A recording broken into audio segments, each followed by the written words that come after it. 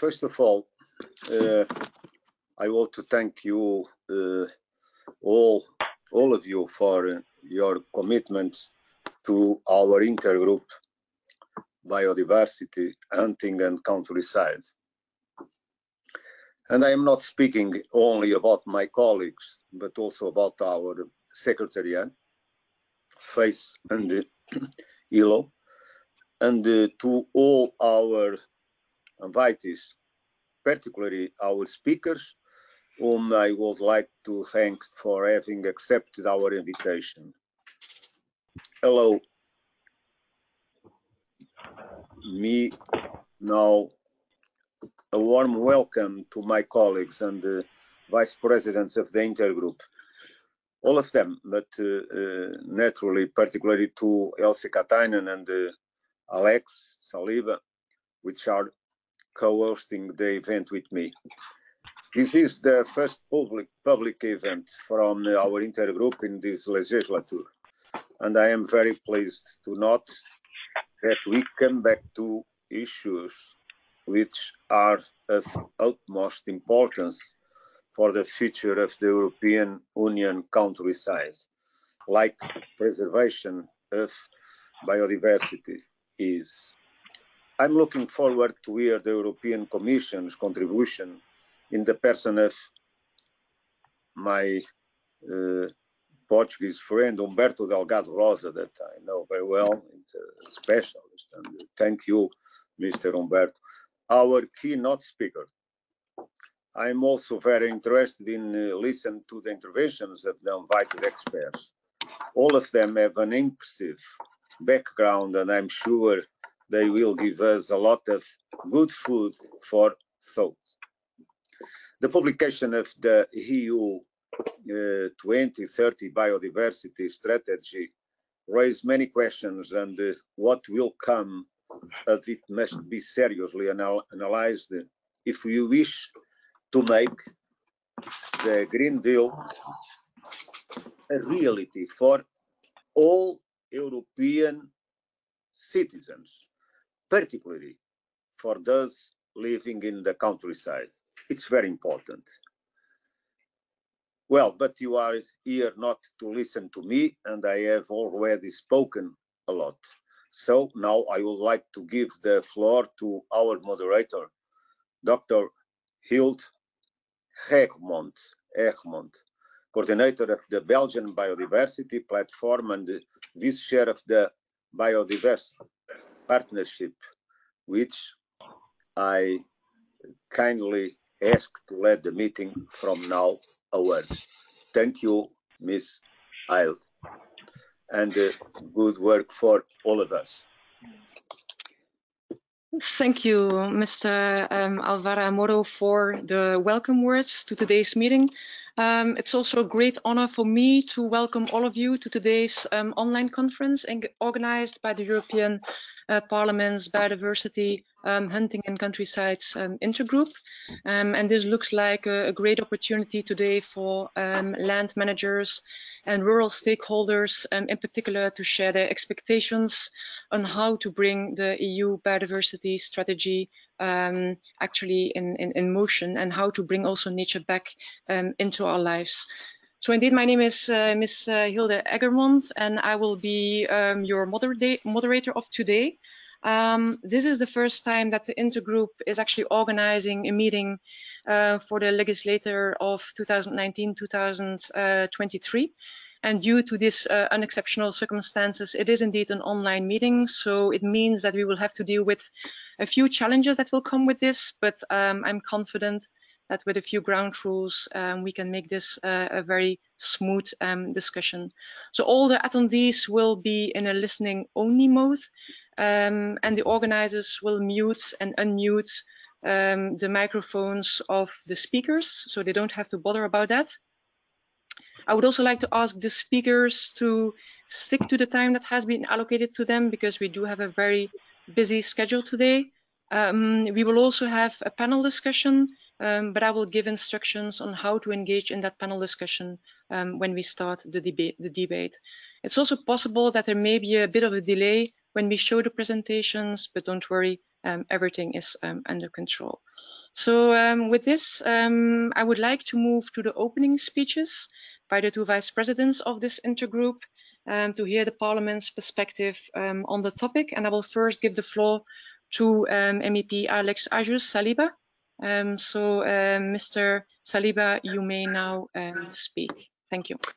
Thanks, Hilda, and thanks. I would like to thank before I start at the beginning of this meeting. I would like to thank MEP Álvaro Amaro and also Elsi Katainen, my two colleagues, as well as ELO and FACE for organizing this important webinar, which is kickstarting officially the work being undertaken by the Hunting and Conservation Intergroup within the European Parliament. Secondly, I would also like to welcome all of you and thanking you for joining us in today's discussion to share our ideas and views on how to effectively address the new Biodiversity Strategy 2030 in order to tackle the crisis over the next decade, and also to highlight the important role for landowners and also hunters across Europe in their contribution to promote and conserve biodiversity. The new Biodiversity Strategy 2030 sets out commitments, measures, and also targets to address the biodiversity crisis that we are facing right now. The European Commission presented what should be the new normal that our planet desperately needs right now. The rapid spread of COVID-19 shows an unprecedented global crisis that is directly linked to social and ecological challenges that basically are disrupting our planet. In order to achieve these ambitious goals, the EU and its member states must act without any delay and support these proposals. The main biodiversity goals may only be achieved through transformative changes of our society. Therefore, it is crucial to lead our societies in addressing the main drivers of biodiversity loss, such as land use change, climate change, pollution, and also invasive alien species. The first positive element of the strategy is that of increasing Europeans' protected areas of land to 30% from 26%, including the proportion of strictly protected land at national level. Unfortunately, until now, Natura 2000 network has basically struggled to deliver visible results and definitely needs better implementation, innovative elements, and support from our local communities. The fifth report of FACE Biodiversity Manifesto clearly shows that hunters, together with other stakeholders, such as public authorities, environmental NGOs, research bodies, landowners, farmers, and foresters, are very active in conservation of a wide range of habitats and species in Europe. In this respect, Natura 2000 sites demonstrates hunters' commitment to support this important network of monitoring, conservation, and also restoration. The Nature Restoration Plan, a core element of the biodiversity strategy, will definitely help the decline of many species and habitats and restore them in a healthy way and healthy condition. Furthermore, the Farm to Fork strategy, which was presented together with the new Biodiversity Strategy of 2030, highlights a number of progressive steps to reform Europe's destructive agricultural practices, which will play a part of the CAP reform and contribute to the conservation of farmland biodiversity. The strategy proposes a far-reaching restoration plan in order to restore damaged ecosystems and also to halt and reverse the decline in farmland birds and insects, particularly and most importantly also pollinators, which are so important in our natural habitats. This is very important because they are an integral part of our ecosystem. Without them, many plants species would decline and eventually disappear, along with other organisms that depend heavily on them. Last but not least, biodiversity loss should be addressed the same way as we are also addressing climate change. We need to learn to live in harmony with nature and in the next decade, and this is crucial. We realized that the crisis in the natural world is also a crisis for our humanity. We should not forget and learn from the lessons from the COVID-19 pandemic that made us realize how important people's lives are and how fast they can change overnight. I strongly believe that if we act together to reach these long-term goals for biodiversity, we will be in line with the United Nations vision of living in harmony with nature by 2050. Thank you.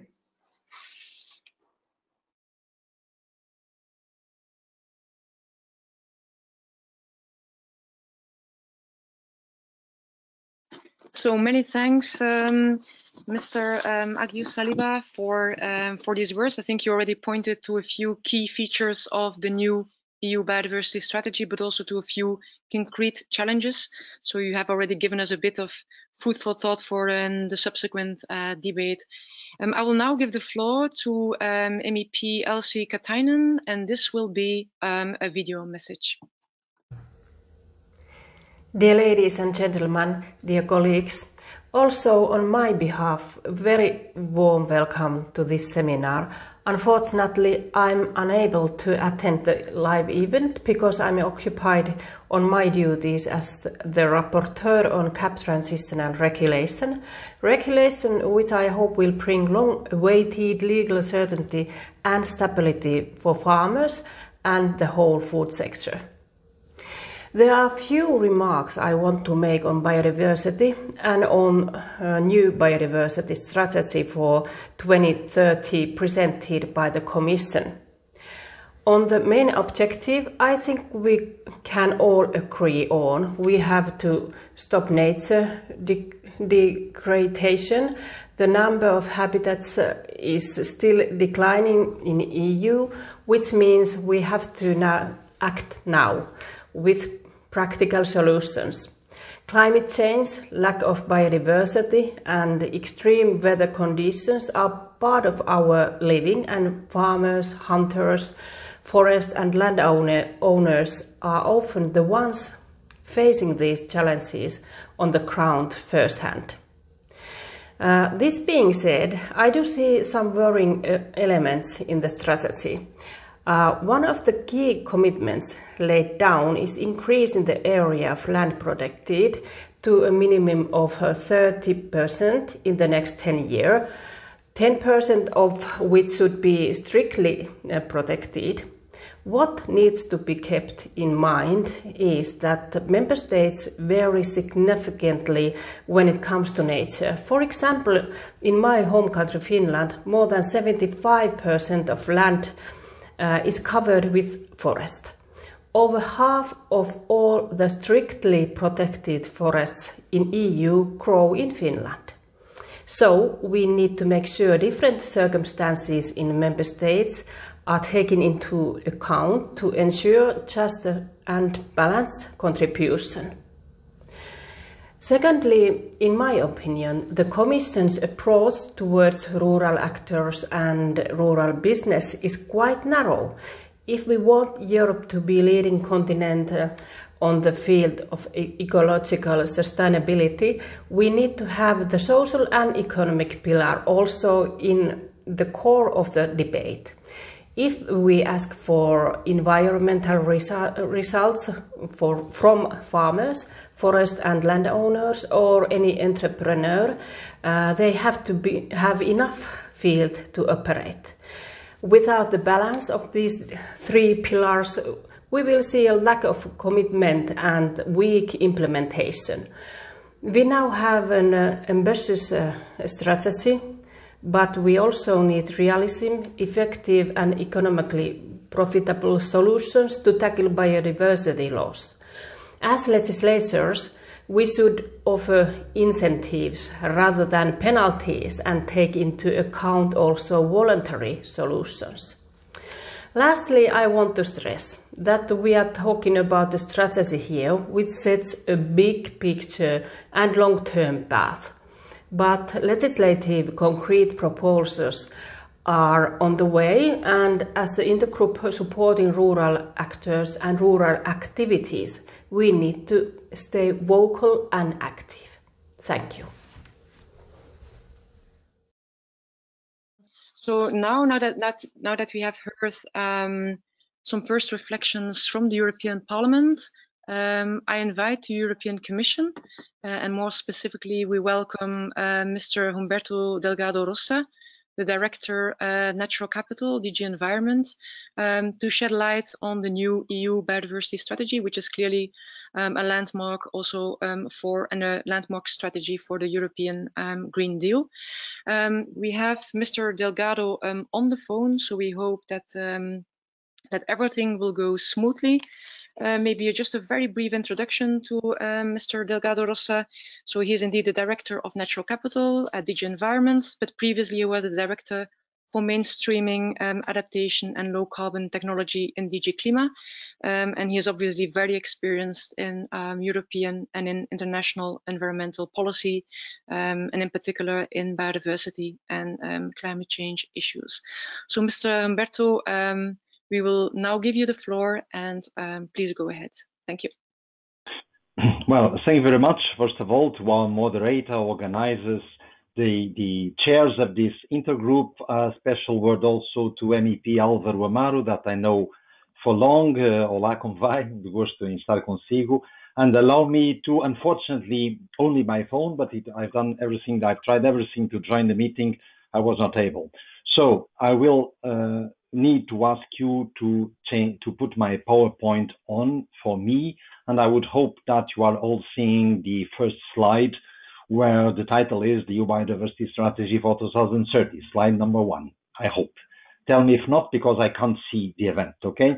But the first point I will do on this slide is take note not only to the title, the EU Biodiversity Strategy 2030, but also to this important message of bringing nature back into our lives, because I think that's pretty much something that interests the stakeholders of this intergroup. Can I ask for slide number 2, please? Well, I'm not getting my own slide, just a moment. Okay, slide number 2. You should be seeing the European Green Deal and these little flowers, which are the deliverables. Here I would like to do 2 important points. One is, although there are many leaves in this flower of the Green Deal, I do think there are 2 leaves that are politically very relevant and were already referred by the interventions before me, which is, by one side, climate change, which is, of course, a very important focus of the Green Deal. But indeed, biodiversity, protecting nature, has raised in political importance.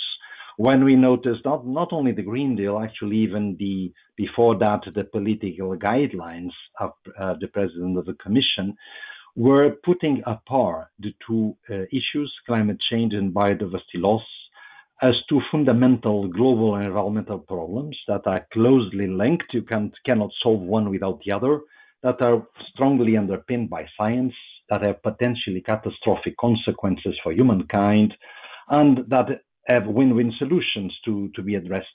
So I think one of the novelties was this element of raising the political importance of biodiversity, which was also matched by the fact that we were asked as Commission to ensure that EU would lead on biodiversity loss as it has led on climate change in the Paris Agreement.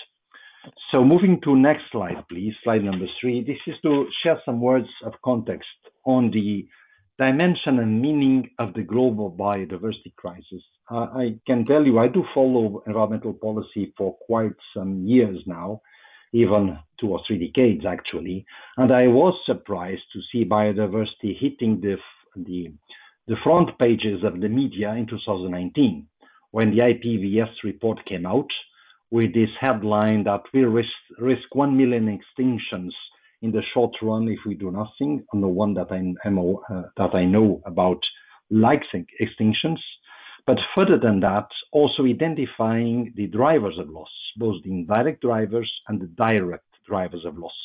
So of course, if you are to expect biodiversity strategy for the EU to lead by example, you need to expect that the drivers are addressed. I wouldn't say all the drivers. We certainly can tackle demography in a biodiversity strategy, but especially some of the indirect and the direct drivers, which are now well known and ranked. First and foremost, land and sea use change. Second, direct exploitation. The third is climate change. The fourth is pollution. The fifth, invasive alien species. So all of this must be addressed somehow in a meaningful and ambitious biodiversity strategy. Let's move to the next slide, please. This is the slide, I hope, where you see biodiversity underpins sustainable development. This was already referred also. Yes, there's indeed some ongoing global crisis for humankind that we can enshrine as we are very far from sustainability. And biodiversity is not a minor part of that.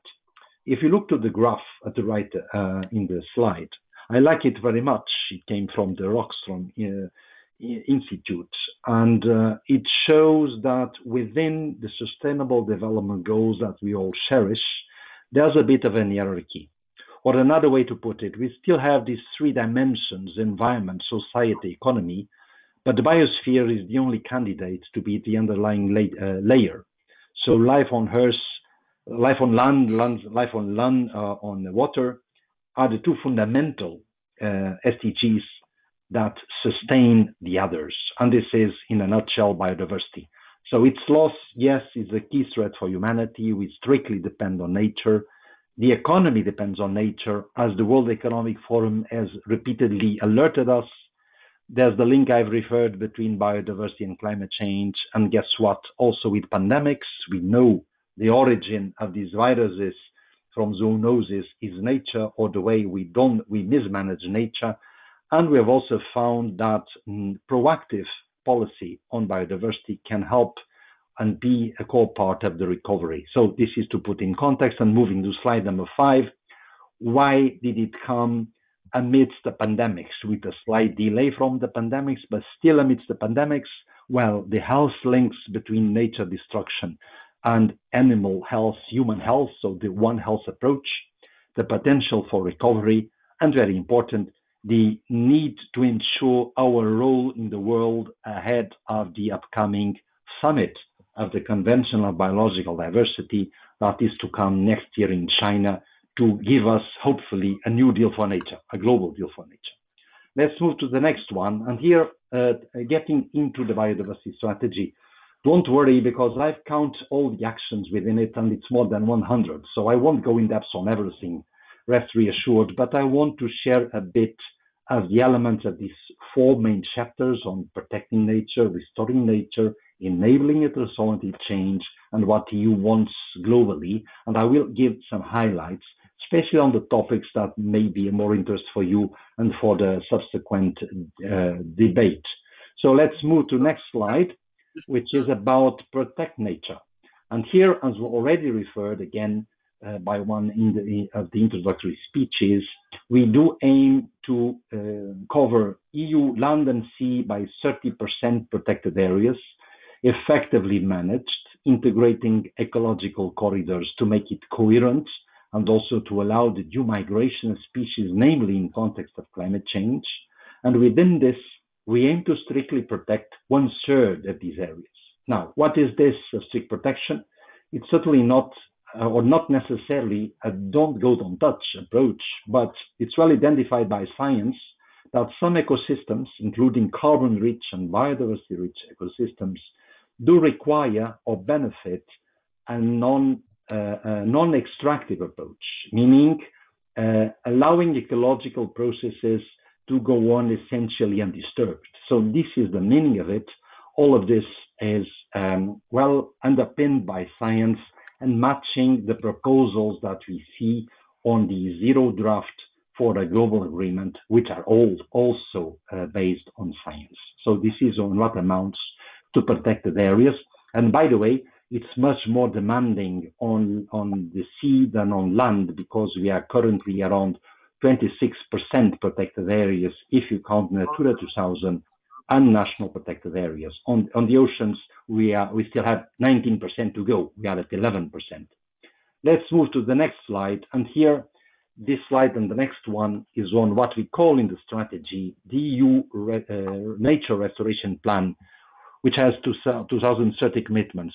One first comment on the word restoration, which I find a very key word in biodiversity policy, because I used to say one cannot build a political agenda based on doomsaying or on negative messages only.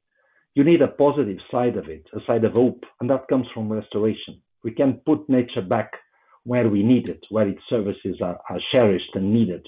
And that's the essence of the Nature Restoration Plan. Here you'll find first point is the first bullet. It's a very important one because we do announce that we will come up next year after a thorough impact assessment with legally binding targets for restoration in Europe, which is the first time they come in this format.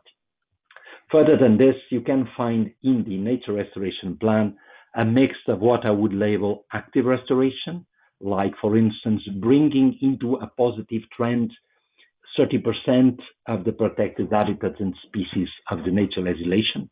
We also have what I would call a passive restoration, which is when you reduce pressures, such as reducing pesticides or pollution from fertilizers, or going into agroecological practices that have less inputs as organic farming. You allow nature, and namely pollinators and insects, to recover on farmland. So that's another example. I also call your attention for these biodiverse landscape features, which is putting back at least 10% of the area with something that Europe has lost extensively, which is the ponds, edges, the trees, the flower strips, and so forth, that are habitat for species, including huntable species, and that were lost in many European fields. So that's, again, an element that helps for some active restoration and also indirect from the animals and plants that benefit from that. I also call your attention to this push for more trees in Europe, these 3 billion additional trees, which is not, let's say, standard deforestation. It's pretty much respecting ecological principles and ensuring resilience, including to forest fires, that will have to be brought into Europe. And in my view, can have also a job and growth dimension. Let's move to the next slide, also on restore nature. Here I would call your attention by one side for this second bullet, which brings attention, which has brought a lot of attention, which is free-flowing rivers, also for fishermen and fisherwomen, is important for anglers, because this is not an immense quantity of EU rivers. It's around 1 to 1.5%. There are studies underpinning how and where we can do this, and I think that's an important restoration element.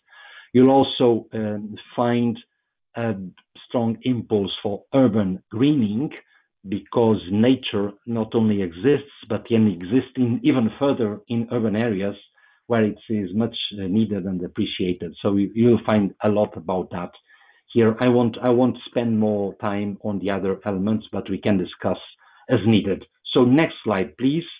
Here, what I want to highlight to you is the following. You do find in the chapter on enabling transformative change quite some relevant points, one of which is this new governance framework that we want to put in place with the member states to ensure that the EU biodiversity commitments, targets, and strategy are duly reflected in national strategies. And this is very much aligned with what we want internationally for the Convention of Biological Diversity. Biodiversity policy cannot just be words. We need measurement, monitoring, reporting, verification. So we want to get that also within the EU. Secondly, you will find quite some references to financing, at least 20 billion euros per year for biodiversity policy from EU funding, national funding, private funding, that you will find within the strategy, together with this trend to tap from the climate target of 25% due to this keyword you find in the final bullet, nature-based solutions. We now know that addressing nature and this recovery often delivers also for climate, be it mitigation or adaptation. So we can as well benefit doubly from this financing. And there is provisions on business engagement, on knowledge, education, and again, on this wider promotion of nature-based solutions that we can all benefit from. The next slide. This one is just a glimpse, a summary of the main elements of what the EU wants to get in a global deal. And to signal the main points in my view here are these goals and targets quantified that allow for a much stronger implementation, monitoring, and review. It's pretty much something that the international biodiversity framework will need and that we hope to get, with all the points being important, of course. But I won't go much in depth here, also for the sake of time management. So next slide. Still on the global side, here I highlight the link with the SDGs that I've done already, and elements such as trade policy, which is referred not only in the Green Deal, also in Farm to Fork, and also in the Biodiversity Strategy, as needing to fulfill more its role for sustainability. So we will aim to address, for instance, free trade agreements in a way that ensures a level playing field with our own approaches within the EU. And of course, we hope the biodiversity strategy to be influential for international cooperation, not meaning that one size fits all and EU solutions must be the solutions of the others, but for sure we need to address unsustainability everywhere, on farmland, on soils, on the oceans, everywhere we find it as diagnosed by science. Next slide, and I'm almost finishing. Here it's a glimpse of the next steps. We are moving into implementation, planning the implementations, first within the Commission, within the services, then we will, of course, have to address stakeholders, member states, etc. We cherish the reaction from the Parliament, from the Council and the committees of the regions, the Economic and Social Committee also. There's a summit on biodiversity scheduled for September around the UN General Assembly, and we are waiting for the final confirmation of the date of the CBD COP15 that should agree a new global framework for biodiversity. Next slide is a summary of main points I've referred, just to put them in your mind in case you want to debate these ones or others. And the next slide is the final one, just to thank you. I hope that I haven't taken much more time than attributed, and I'm eager to discuss and to get your questions. Thank you very much, and over to our moderator.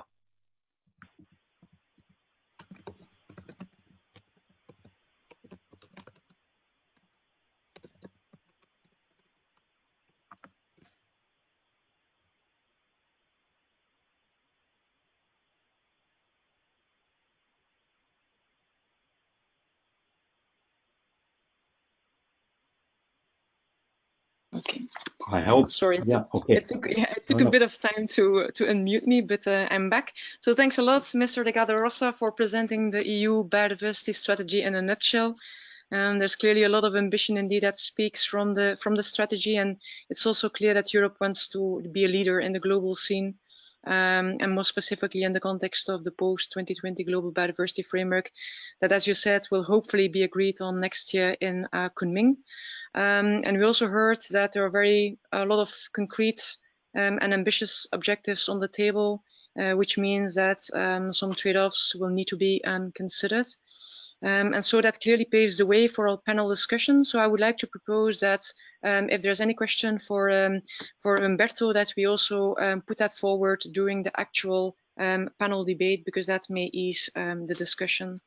And so for the panel of today, I'm happy to welcome 3 panelists who will each give their views of their organizations on the EU biodiversity strategy. Now, each of these panelists will get 10 minutes to present. And after that, we will open the floor for questions. MEP will have the priority to intervene, and they will also have the opportunity to pose their questions orally. So we ask those MEPs who want to speak, or whether it is a question or maybe a comment, to just click the raise hand button in the top right corner of your screen. And we will then give you the floor after the 3 presentations. And we would also like to ask you to restrict your intervention to 1 minute, because we do want to give everyone the floor. And also, while the three panelists are presenting, we also invite stakeholders to write their questions in the question tab. And so after our panelists have answered the questions from the MEP, I will transfer some of these questions also from the stakeholders to our panelists. So stakeholders don't need to speak up, but they can put their questions directly in the question tab. And due to limited time, we cannot guarantee that we can answer all questions, but of course, we will do our very best. So now I will present you the first panelist, which is Mr. Kim Friedman. Mr. Friedman came into the FAO, the Food and Agriculture Organization, from Australia in 2015, with experience of leading fisheries and environmental teams across Oceania. So he has a lot of expertise in that field, and his responsibilities at the FAO currently span both fisheries and environment, as fisheries national focal point for the CBD, also fisheries focal point for CITES, and also in providing the FAO fisheries and the agricultural department support for the rollout of the SDGs. So Mr. Friedman, the floor is yours.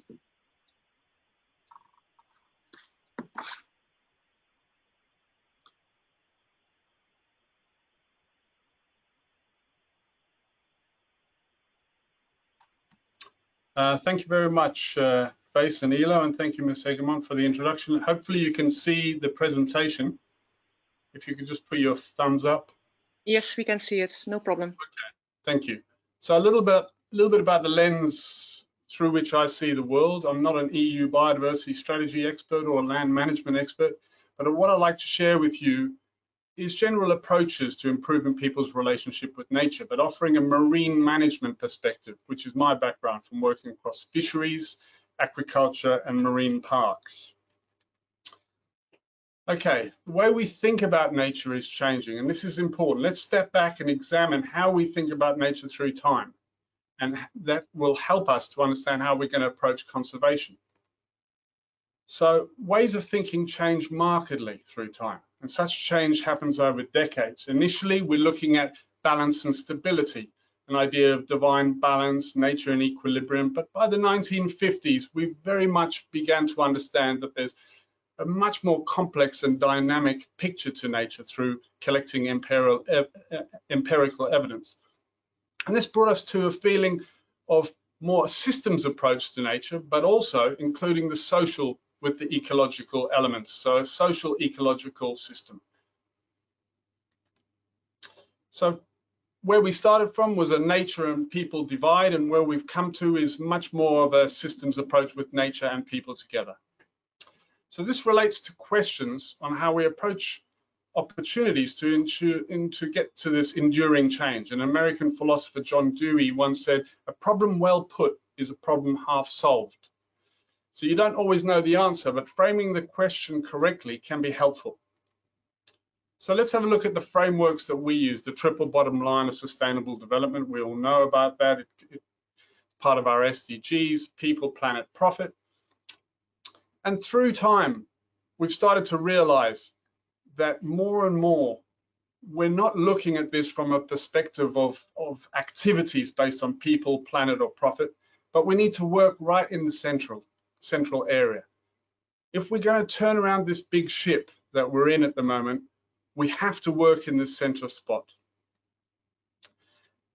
And you can see, you don't really need to go through each of these, but you can see we're at a crossroads in the evolution of change management in global frameworks. We're struggling to become thematic rather than activity focused, so look across systems instead of being siloed in these single boxes. And in order to achieve the policy and practice that will achieve change, we see this cannot be done alone. We have to work with all stakeholders that each need to be part of the solution. And the EU's Marine Strategy Framework Directive, in force since 2008, also promotes that ecosystems approach, similar to how the CBDs moved from their decadal initiative 2011 to 2020 to a post-2020 framework that has more human elements in the overall design of the Zero framework. UNFAO's ecosystem approach and obviously the biodiversity framework that EU is putting together now.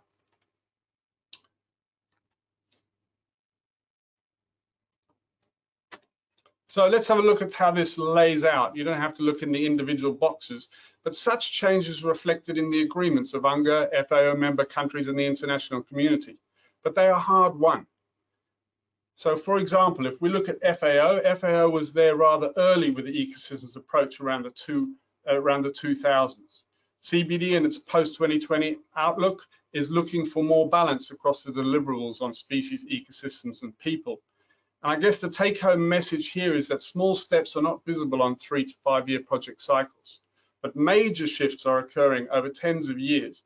And with the EU Biodiversity Strategy, you're lucky enough to be in the right place to support such progress in policy and practice. So, is the EU Biodiversity Strategy asking the right questions in considering spatial management in order to achieve productive and sustainable social ecological systems? Let's look at this. Let's consider this from a traditional biodiversity conservation approach. And here on the left-hand side, you have half a pyramid from a global mitigation hierarchy for nature conservation, starting at the bottom at the base with avoidance and moving up through minimizing, rectifying, remediating, and offsetting. And you can see the weight that's been put on this avoidance, which is largely linked to to protected areas. So, does this pyramid prioritize the right mix of exclusionary and inclusive approaches for actions on reversing biodiversity decline? And what we find now is that there's a bigger push to get more and more area into protected area. And when we looked at this from a marine perspective at the last Oceans Conference in 2017 and got the experts together, they recognized the challenges in creating protected areas in isolation from human disturbance, noting that climate change are experienced at scales larger than the spaces protected, and many species, especially in the marine environment, are mobile. And what they pointed out that biodiversity hotspots are generally the same places that are socioeconomic hotspots. They are centers for human use. That's challenging when you're trying to put in MPAs. The geographical distribution of protected areas in the marine domain were very uneven, with a small number of countries carrying most of the area. And lastly, and importantly, management effectiveness of protected areas in the marine environment remained one of the largest problems. Okay, let's move now to a more postmodern paradigm of a conservation approach, considered through the lens and the need to co-opt the use sectors into biodiversity mainstreaming, as they also have a goal of productive and sustainable ecosystems. So this model that is typically used in use sectors is not centered on avoidance. There's much more work done on rectifying, minimizing and remediating, much less on avoidance. And the presence of other effective area-based conservation measures in the CBD 2011 to 2020 Aichi targets and proposed for the post-2020 framework opens the door to a much broader range of actors being recognized in spatial management initiatives, many of which are presently disenfranchised when asked to participate through protected area designation alone. So what we're looking at is trying to shift effort up this mitigation pyramid to where the bulk of the people-nature interactions occur. Definitions and criteria for these other effective area-based conservation measures, OECMs, were defined by the CBD, the Conservation of Biological Diversity, in late 2018. And there are allied UN initiatives, for example, the UN Decade of Ecosystem Restoration, an initiative led by FAO and UNEP. So like the EU, CBD, FAO and UNEP are working to engage, educate, encourage, and importantly, empower broad range of participation into action. So in closing, we need to firstly recognize that productive and resilient ecosystem functions are foundational for culture, food production, livelihoods, and biodiversity conservation. We need to recognize the value of more inclusive spatial management approaches, as recognized by the Conservation of Biological Diversity. We need to recognize these new mechanisms such as other effective area-based conservation measures and what they offer us. Let's have a look at what they do offer us, compared to maybe a more strict protected areas approach. OECMs can typically be implemented within biodiversity hotspots, where protected areas are not usually politically achievable. Other effective areas conservation measures offers a broader community of practice, plus extra connectivity pathways across land and seascapes, joining no-take protected areas, for example. OECMs don't require ownership to be handed over to environmental ministries and do not need coherence across all of government ministries for establishment, a requirement that can make protected areas unattractive or significantly delay gazettal of protected areas. And use sectors often have expertise already on the ground and on the water, with a funding structure for implementation that is proving to be a significant challenge for government and NGO-funded protected area ventures in the longer term. And finally, we need to ensure that preservationist, conservationist, and management approaches are all valued in our planning and given recognition and incentives to encourage positive behavior. Thank you.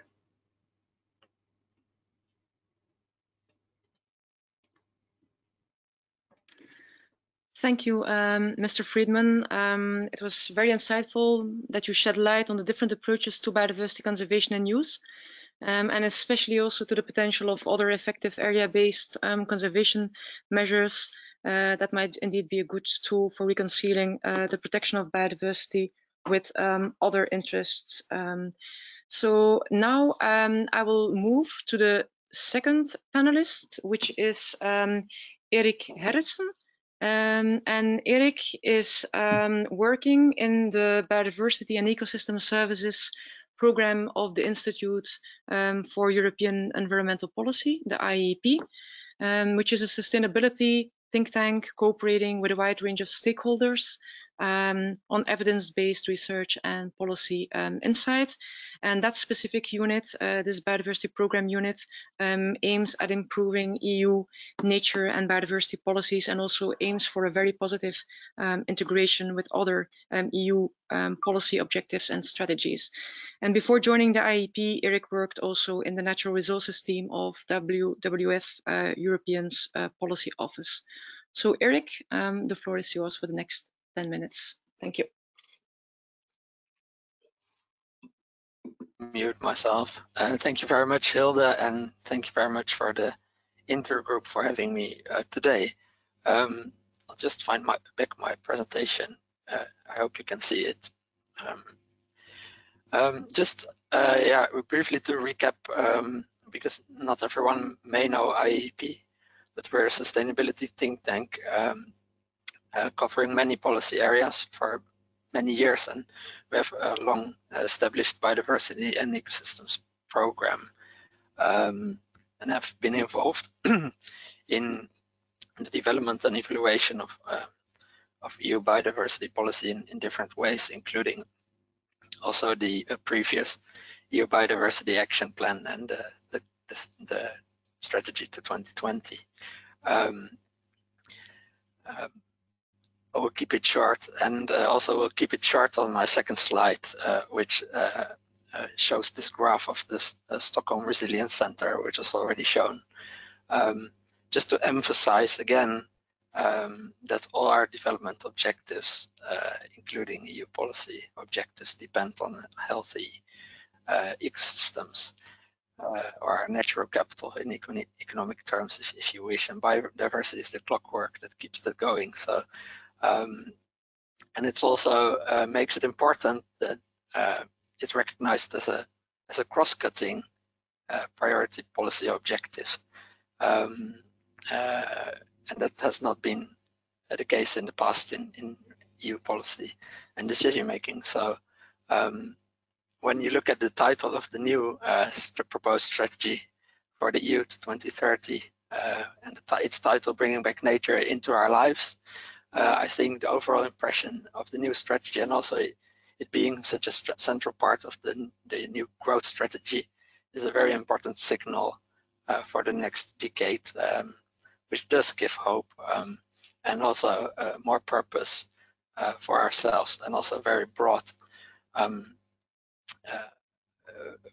support base, because everyone will find something in it in restoration. So I apologize for taking a bit of a technical slide from my home country of the Netherlands to start my point on nature protection.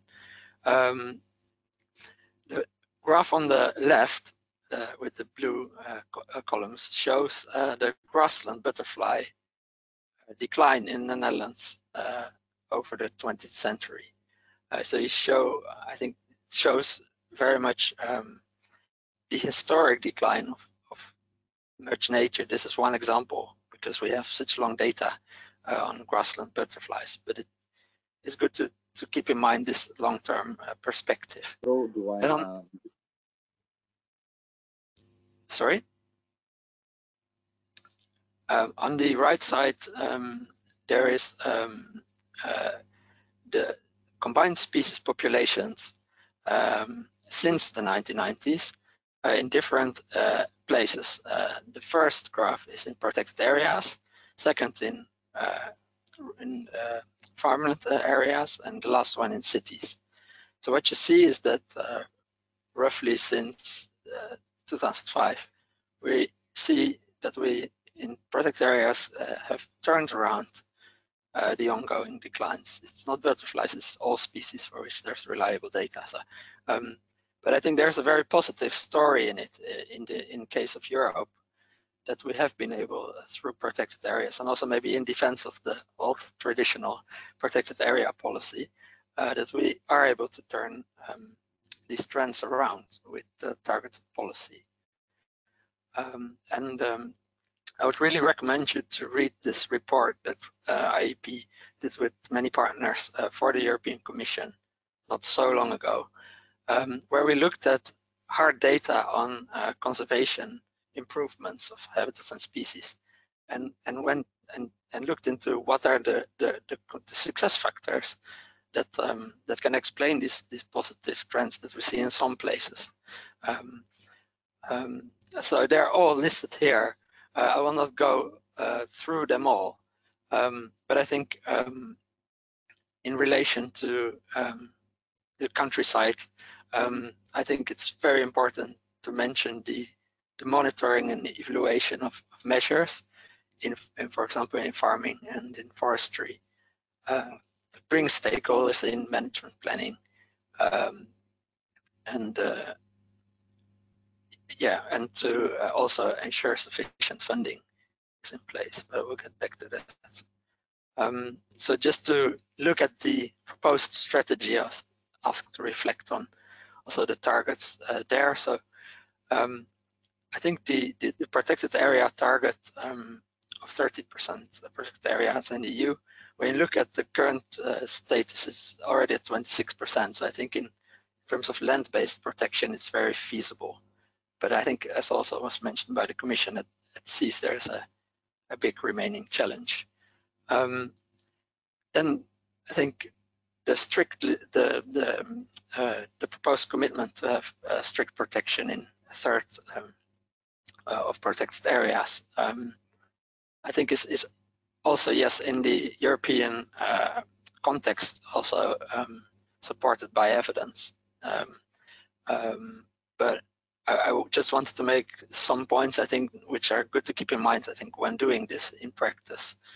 First, I think, is that maybe rather than the target being leading, to focus on the established conservation objectives that we have locally now for an increasing number of protected areas, and to support the measures proposed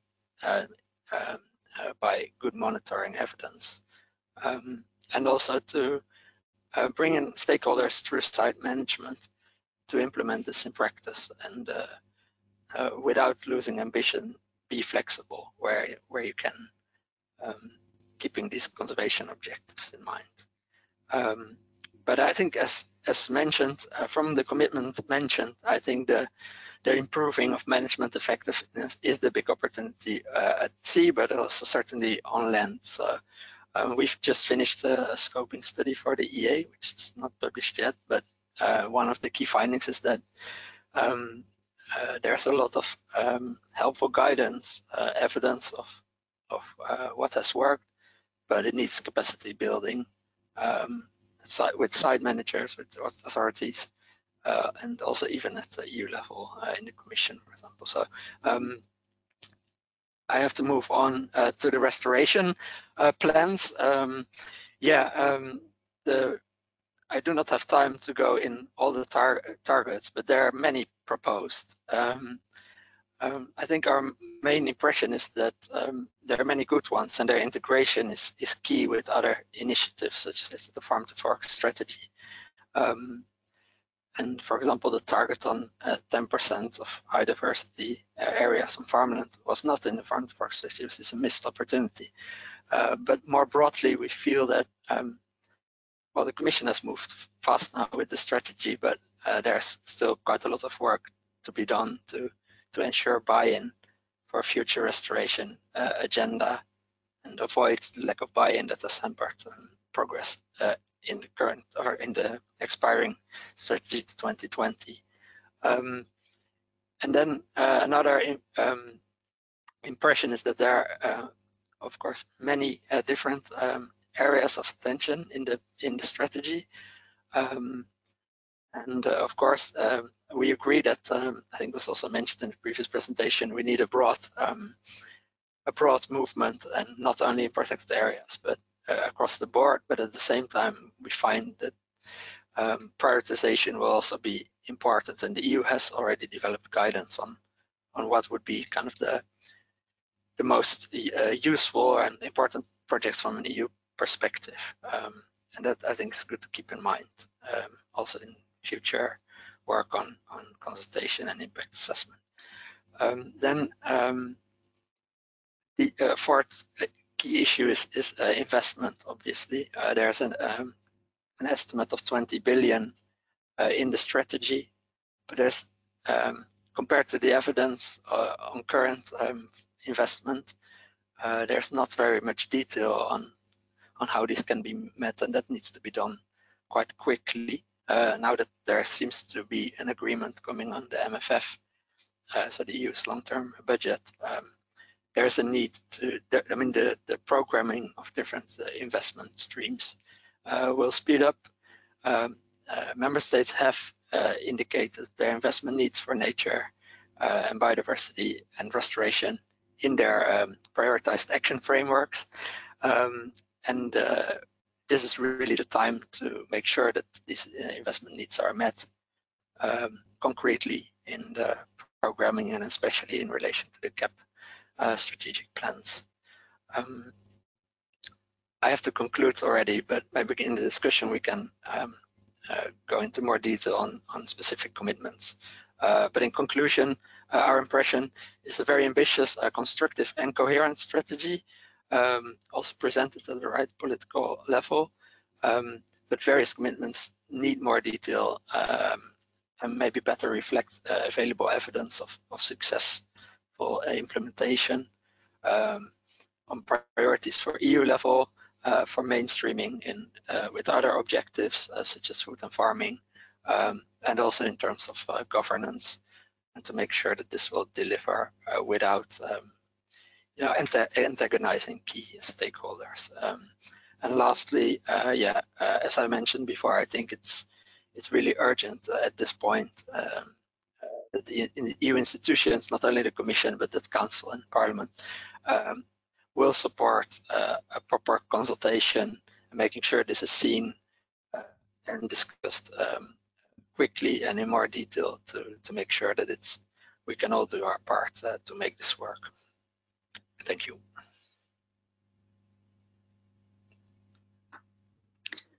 Thank you, Eric. I think it was very relevant that you also pointed to the EU conservation success factors and some lessons learned from the past, and also the need indeed to be flexible and to prioritize while not losing our ambition. Now, before I move to the next speaker, I would just like to remind the MEP that if they want to raise a question after during the panel debate, that they can still just raise their hands in the box, and then we will give them the floor after the last presentation. And the last presentation is a presentation by Jürgen Tack, who is the scientific director of the European Landowners organization that is actually supporting the work of this intergroup as a co-secretariat with the Federation for Hunting and Conservation. Jürgen is a marine biologist by training, but he has lots of experience in European and international science policy. He was the former CEO of the Research Institute for Nature and Forest in Belgium, and he in 2016 he took the position of scientific director at the European Landowners Organization. So Jürgen, the floor is yours for the next 10 minutes. Thank you, Hilde, dear colleagues, panelists, members of the European Parliament, and those who are listening in this late afternoon. In the meantime, I would like to start my first slides with a series of dates. And I would like to mention 2000, 2010, 2020, 2030. And let's say those 4 dates were not chosen because they are ending at a 0, but those dates were chosen because in each of those years we have had internationally or at a European scale a biodiversity strategy. And while in each of those strategies we see the numbers increasing, the objectives increasing, I have to come to the conclusion also that we still have to fulfill quite a number of the objectives of the year 2000. And no, we did not halt the loss of biodiversity in 2010, and also in 2020. Quite a number of objectives of the European Biodiversity Strategy are still open and are not reached yet. So it is a pity that despite the enormous increase of the global budget and the increase of land surface for nature conservation, we have to make the constatation that biodiversity is still declining. And then we have to ask ourselves the question whether we still have to further augment all of those figures, or whether we have to invest in the real problems that remain the most pressing ones. And it's easier said than done, because then we have to find out very clearly, of course, what those problems are. Nevertheless, I have to say my organization, the European Landowners Organization, we welcome the new strategy of the European Commission, but we have to be honest, we're also a little bit critical, because we do think that the strategy should not become the objective, but that the objectives should be reached. In the next slide, I would like to speak a little bit about the role of private landowners, including foresters and farmers owning land and managing land. The good thing about the next EU Biodiversity Strategy 2030 is, well, we want to go up to 30% of protected areas. And that's something we are not going to be able to do without the inclusiveness of all stakeholders, and specifically of the private landowner.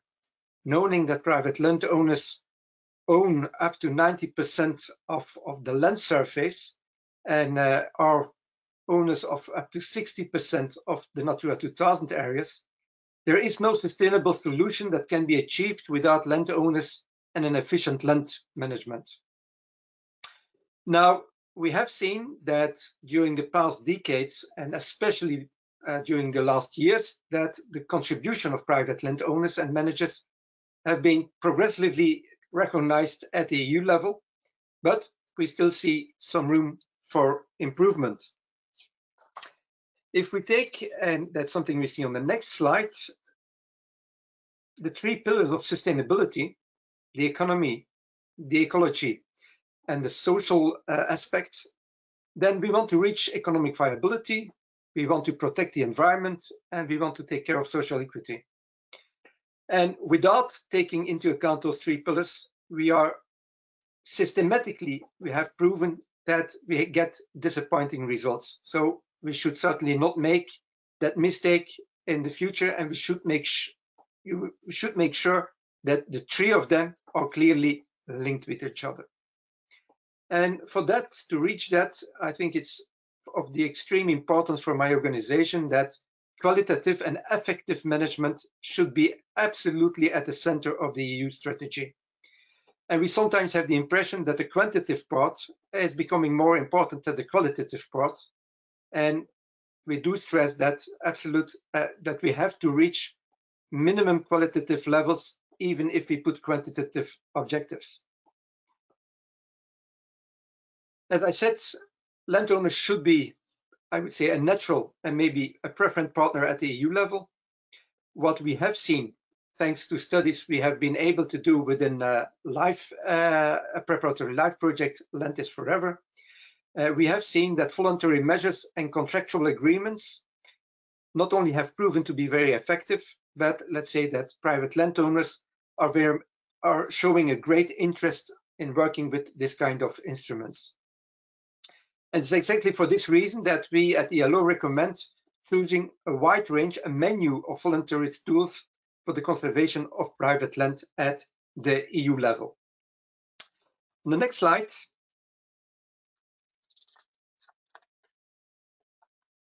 I would like to speak about the strict protection proposed within the EU Biodiversity Strategy.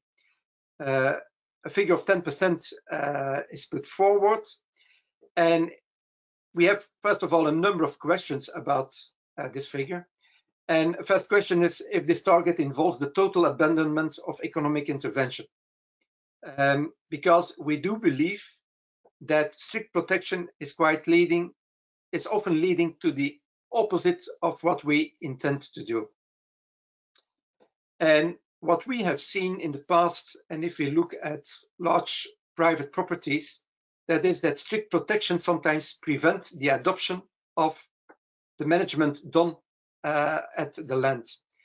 And for many sites, species and habitats present, some of them really depend entirely on the pursuit of a certain management activity for their long-term survival. It's something we see, for instance, in the forests. If we keep on going with only making use of local species, and at the same time you have climate change, then in the long end we are going to have a major problem for our forests to survive. And there we see exactly opposing targets between climate change actions and biodiversity actions. For the next slide, I would like to focus on the work with farmers, and to enable them to participate, that we need adequate incentives to improve biodiversity. And let's say we have seen in the past years payment for ecosystem services as a very important and as a very promising way of handling this. And so we regret that this measure is not even mentioned as an essential part of the EU Biodiversity Strategy. We also would like to understand how the suggested target of 10% agricultural area under high diversity landscapes will be designated and articulated with the new Common Agriculture Policy. Because it remains unclear whether this will be included in the eco-scheme architecture, and it's certainly unclear to us how it will be paid for. Now, the EU Biodiversity Strategy also refers to a reduction of chemical pesticides, and we are very much in favor of that, on the condition that this go hand in hand with the development of more environmentally friendly alternatives, so that we can enable farmers to ensure Europe's and the world's food security, an important goal for many of the private landowners active in farming activities.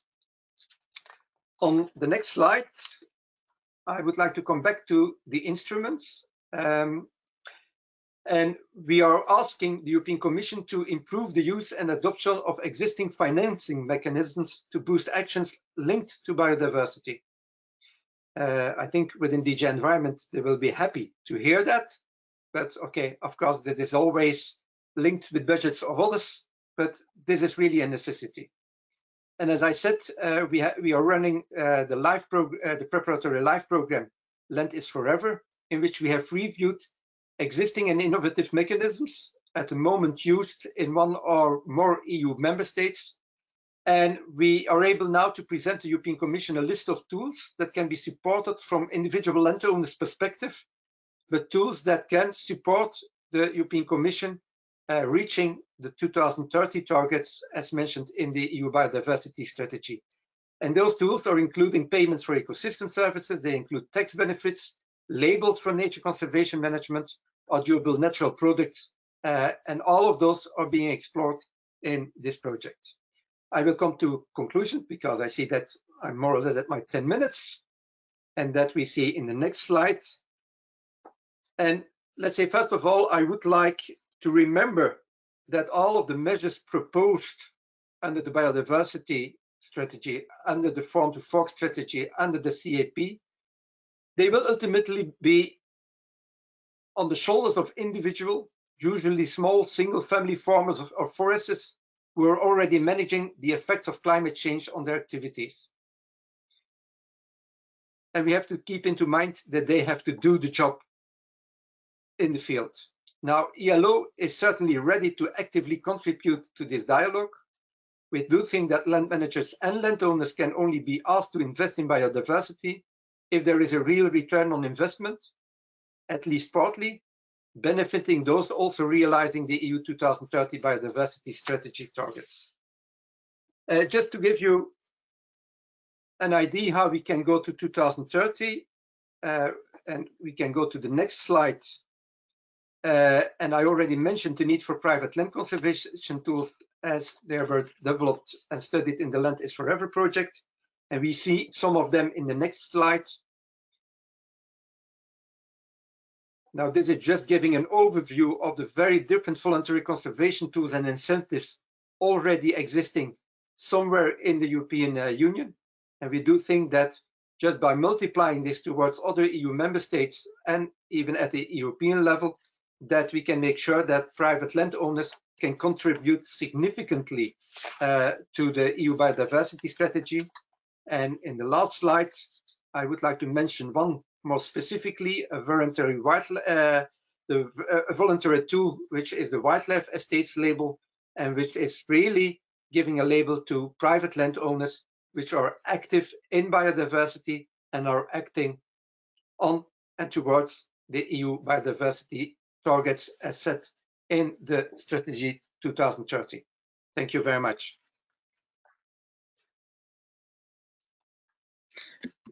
Thank you, Jürgen. I think you made a very clear case that success of the EU biodiversity strategy will strongly also depend on the engagement of rural actors, and that we need incentives and return on investment for these actors to engage. I think we can now move to the questions. We didn't see any hand being raised by the MEPs, so we will move straight forward with some questions that we received in the chat box, and we will start with two questions for Umberto. One is short and the other one is a bit longer, and I will start with the shorter one. And the question is, how will the European Commission increase the implementation efforts? Umberto, I don't know if you want to respond to this one. Maybe you want to read me the second one also and I reply to both? Yeah, I will do that, no problem.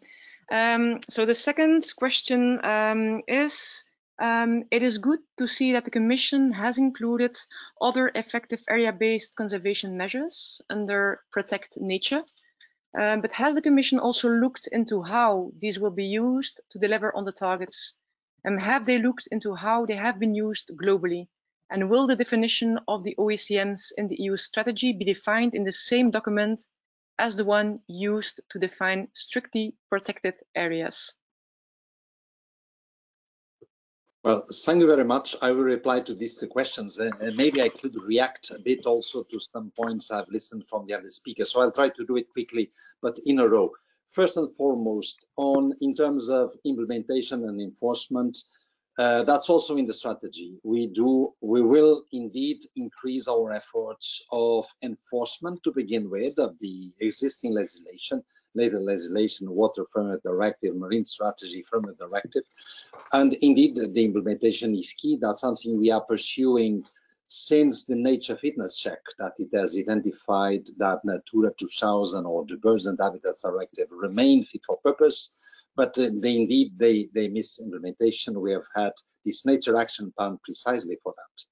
Now, on protected areas and OECMs, and reacting also a bit to the debate, it's not an issue of either or. We've listened clearly from Kim, from Eric, how both OECMs and protected areas can deliver. It depends a lot on the approach, on the concrete case, also on the management. Let me also just signal another issue. I've often listened to strict protection as meaning no management. I don't agree. I think that strict protection is a special case of management, where you may need, including to take management actions to control visitation, if it's excessive or not, to remove invasive alien species, and indeed to ensure that nature fulfills its role. So I don't see this as an either or, but just as a special case of protection that for some ecosystems it's actually needed. And also I don't see at all a contradiction between biodiversity, including in strict protection, and climate goals, because we are actually targeting those ecosystems that need the strict protection also for mitigation and adaptation purposes, as in the strategy, not others. So just wanted to signal that indeed it's an issue of quality, the way they are managed, the effective management, also of quantity. Now, we do announce that some definitions will need to come in, also to fine-tune what are international definitions that we may wish to adapt to the EU context.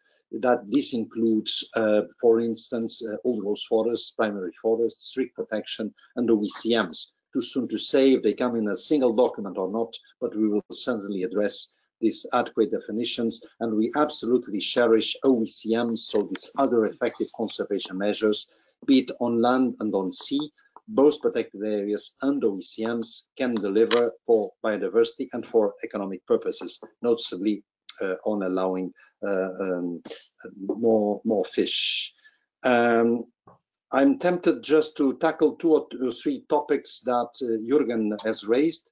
And one is on payment of ecosystem services. We are all on board, and I would even say, you do know we have some pilots, some projects ongoing with support with the Parliament on results-based payment schemes that, in my view, are purely payment of ecosystem services, where we, for instance, can pay farmers, if they so will, so it's voluntary, to deliver an extra crop, which is the butterfly or the bird or the nests. So we cannot apply this generalized, but to tell you that we are very much in favor of that. In terms of the landscape features versus the cap, of course, that can be uptaken through the new green architecture proposed of the cap, including the eco schemes. It depends a lot of the will of the member states, and the Commission will have also a role on trying to steer in that direction. And finally, I'm totally in favor of developing alternatives for chemical pesticides, a lot of which already exist actually, including on agroecological approaches, and even the precision farming can be linked to some of these alternatives, I think. And very finally, we are all on board on private land conservation, the role of landowners also from a voluntary point of view that we see expanding a lot also outside Europe, but in Europe there's a lot of margin for that. That's why we are supporting these light projects as the one that Jürgen has referred. Sorry if I took a bit too long, but these were ideas that kept in my mind. Back to you, Hilda. Thank you, Umberto, for this very elaborate and very clear answer. I'm just checking with the other panelists whether they want to comment on anything that has been said with regard to the OECMs or the strictly protected areas or any other issue that has been raised by Umberto.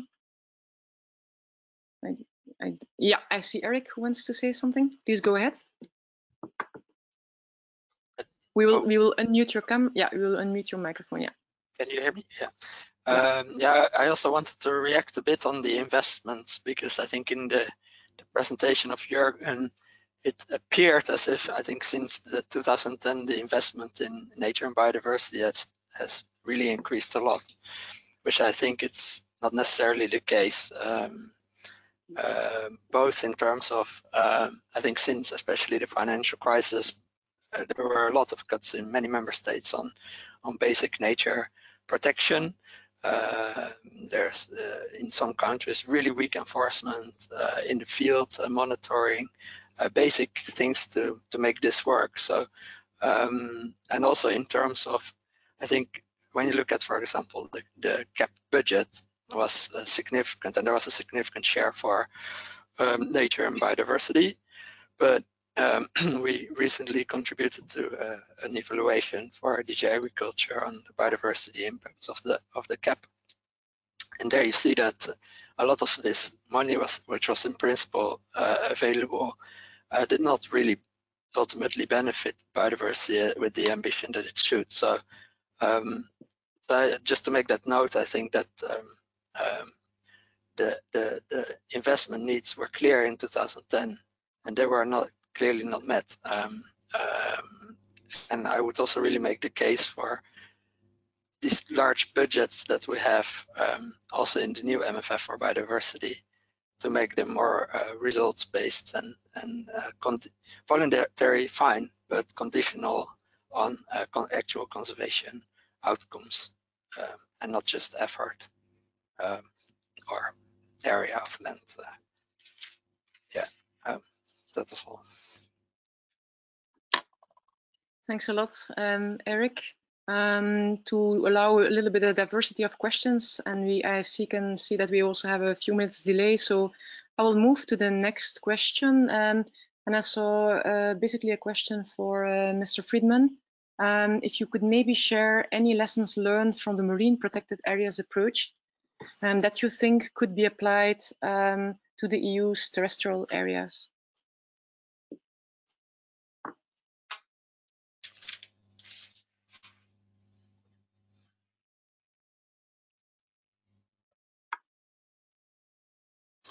Thanks very much.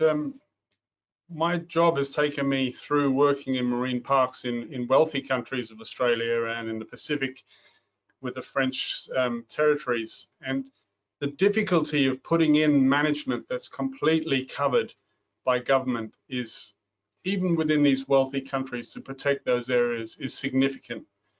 And we find more and more that some of the used stocks, for example, abalone stocks, very high value fishery stocks, are looked after by the community and the fishers because they believe the benefits from those are more obvious to them. So we just really need to look across the effectiveness of the types of interventions we're making to understand the return on investment. If we've got $10 to spend, are we getting $10 of results, or are we at least moving towards adaptive management approaches that learn from the past? And I think that's the key thing. So get everyone around the table, because we need everyone here. We're not going to do this with conservation alone. And get the community looking at the opportunity as an opportunity for them, where they're welcomed in the conversation. And that's the job we need to do, whether we're talking about strict protection areas or areas where people are in use sectors but have certain areas of their land which they don't use in the same way. Thanks a lot. Maybe Jürgen, you want to react on this notion that indeed we need to get everyone around the table? In your presentation, you also pointed to the need for return on investment. So maybe you want to comment on what has been said? Well, yeah, I certainly think that let's say, if we are not capable of bringing all stakeholders around the table, then it's going to be an extremely difficult. Well, it will be an extremely difficult discussion anyhow, even if you have everybody around the table. But not having everybody around the table would be a major mistake. But I do think that, let's say, especially with a number of strategies which are now systematically brought together and running in parallel, that, let's say, we're looking forward that more and more stakeholders, also stakeholders with very different opinion, are brought together to have a serious discussion on how to reach certain targets, as well on the side of farmers, as on the side of the environment, as on the side of the economic needs. At the same time, we have to take care that, let's say, the instruments are following. I think Eric just mentioned that, okay, since 2010, no major investment increasement. Well, that's what we mean with, if you want to deliver quality, then you have to make sure that all of those elements are brought together, and that, let's say, that there is also a financial support to realize this, not only purely in the field of nature conservation, but let's say in each and every aspect of our daily life, in such a way that everybody can contribute to those goals we are now setting in the EU Biodiversity Strategy 2030. Okay, that's clear, and I see a lot of nodding, so it seems that other panelists also agree with what you say. Maybe, if you allow me, I'll move to another question, which is one on with respect to biodiversity on farmland. The special reports of the European Court of Auditors said on the 5th of June that the CAP contribution has not halted the decline. And so the question to the panelists is, what do you think of that?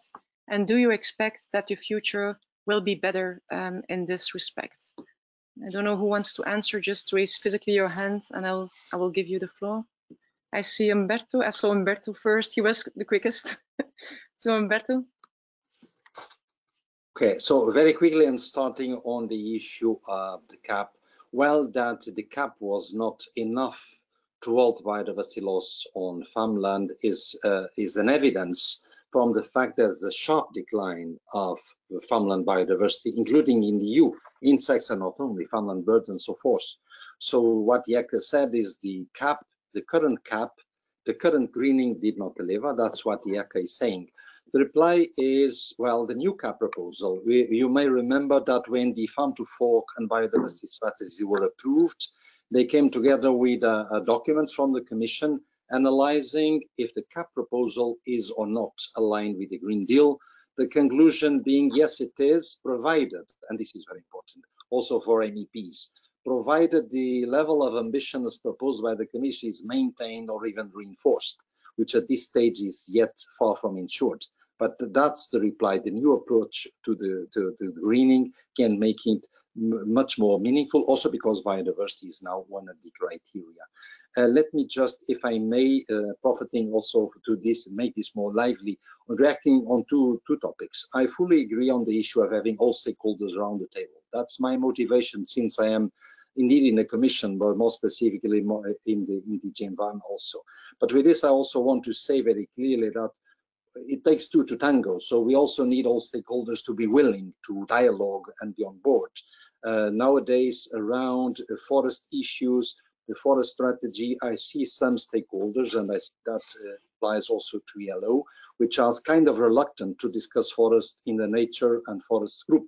And I find that not the best approach in terms of stakeholder dialogue. And finally, I want to add something. There was a comment by Eric to something that Jürgen said, and I may compliment, which is, yes, the past strategies did not deliver. That's an evidence. It doesn't mean that everything failed. Huh? It just means that the successes were outpaced by the rhythm of destruction, let's call it that way. The main element of this strategy is it has much more quantification. It addresses much more the sectors that underlie the drivers of loss, the direct drivers of loss, and it has much bigger political support, including in public opinion. So these are the ingredients, I think, that can make the difference. Thank you. Thank you. I will also take one more quick reaction from Eric. We are a little bit delayed, so I would also like to ask our host, Álvaro Amaro, whether it is okay that he will conclude at 6:10, so that we just have like 10 minutes delay, so that we can have one more reaction and maybe one more question. But then we will conclude the conference. So I'm just asking whether it is okay for you that we will have, that we will conclude at 6:10. I hope that will be okay. And in the meantime, I will give the floor to Eric, maybe for a quick reaction on what Umberto has said. Yeah, it was oh, can you hear me? Yes, we can hear you. Okay, yes, it was a very beautiful summary, so I feel a bit bad now to still react on top, but I think just to reinforce the point that there's a lot of good examples out there, and that I think the countryside stakeholders and the nature stakeholders, which have maybe traditionally been very opposed, I think share very big interest, and I think both sides should go more often out of their Calimero complexes and work together. And I think that's certainly true in relation to the cap. We give now more flexibility to member states, which does make sense for some reasons, but at the same time it's risky, and it will depend on then good cooperation and actually ownership also between those different communities in the capitals, but also certainly in the regions. So so I think that's my hopeful conclusion on the Court of Auditor report, that there is scope for improvement. So, but then now it's also time to work together and deliver. I think that's a nice way to conclude. I have one more very short question, and so I would like also a very short answer to that one, but I think it's relevant to ask in the context of this intergroup. And the question is, what role does hunting play in the EU biodiversity strategy? So maybe just one quick reaction. I don't know, Jürgen, if you want to take this one before we conclude. Well, let's say hunting is one of those activities which can play, if done in a durable way, can have a very positive effect even at the level of nature conservation. Let's say hunters are one of the partners in the countryside. It's an activity which is broadly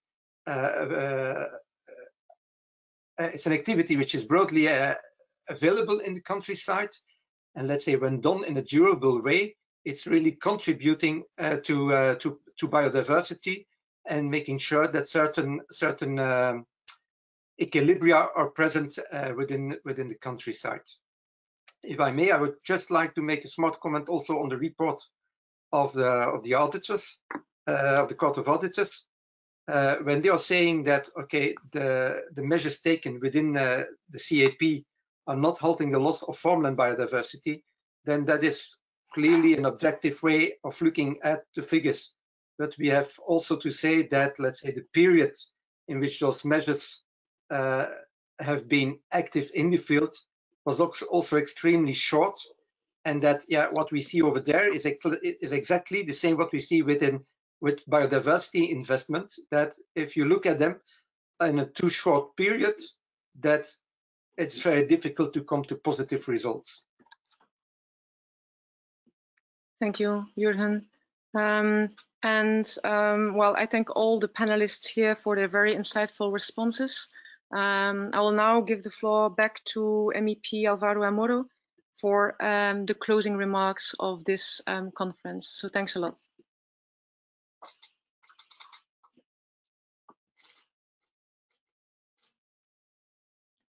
Yeah, we can't hear you. We'll first unmute you. We will do that for you. I'm sorry. Okay, no problem. Thank you, dear Hild, for your excellent moderation. Thank you to all of our invitees, and it's very, very important. Tá bom, Dr. Humberto Rosa, é prazer vê-lo. We are discussing one of the most important challenge for all of us, all the world.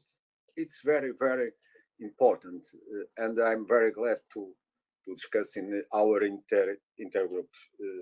It's for me a great pleasure, and I really hope you found this webinar of interest, and that is points out the right challenges for the future. Biodiversity, like our climate, has been under great pressure in the last decades, not only in Europe, but all over the world, as we know.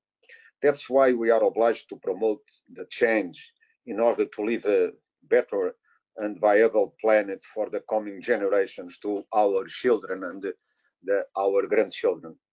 Solutions already exist, and we should remind that every day and everywhere in the Europe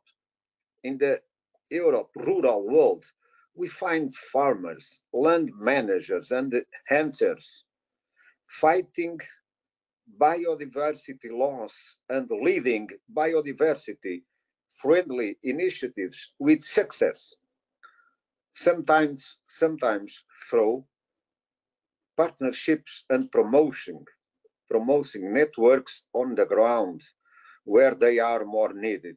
Actually, we have heard about some of those initiatives today.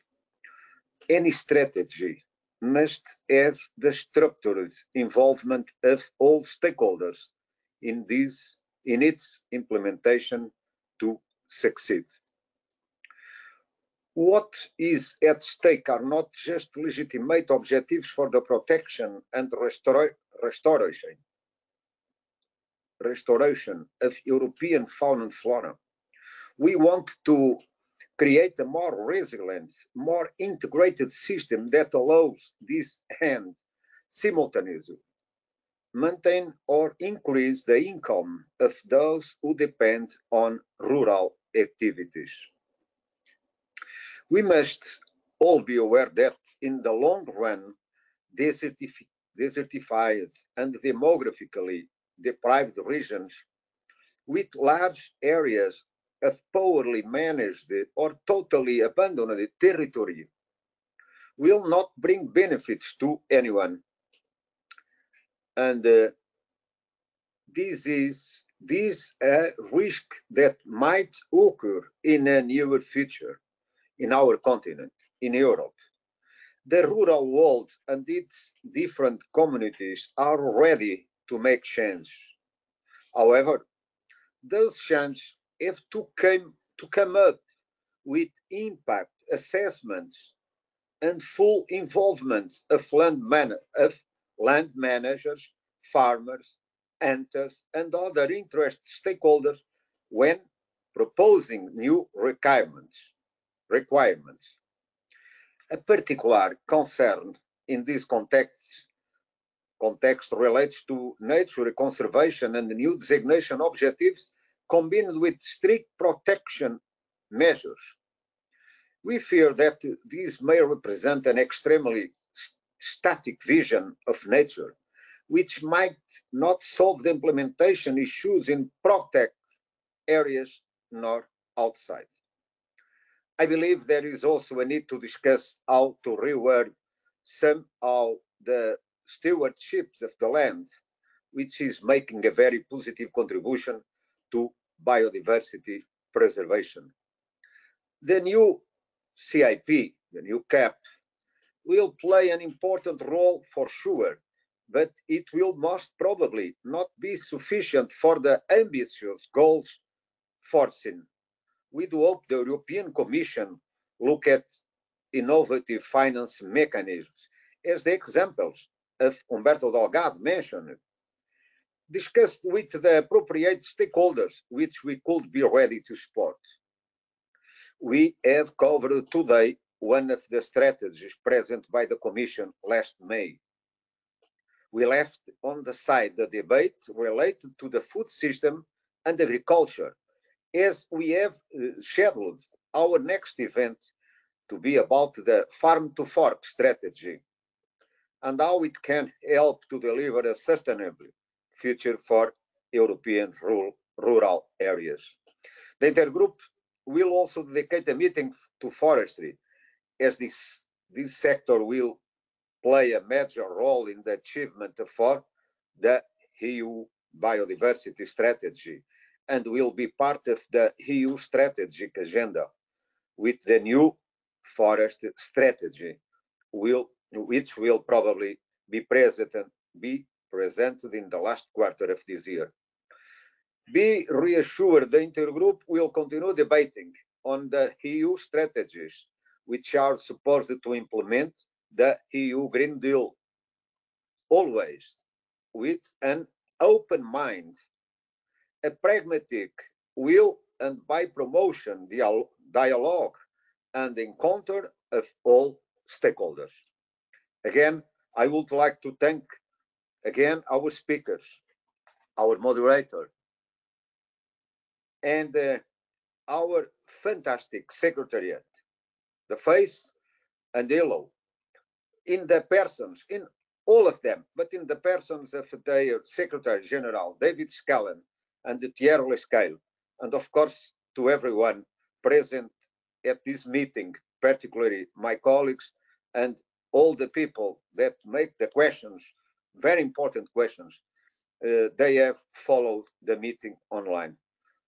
My colleagues, Alex, Elsie, and all of you, thanks again for having co-hosted this event with me. Thank you for all. Keep safe. Abraço, Dr. Roberto Rosa. Great, thanks, Mr. Amaro, for these closing remarks, for hosting the event, and great thanks to all the speakers, all the participants to today's conference. And so indeed with this, we wish you a very happy evening and we hope to see you next time. So bye-bye. Thank you. Bye-bye. Thank you. Bye, thank you. Adeus. Thank you. Adeus, adeus. Um abraço.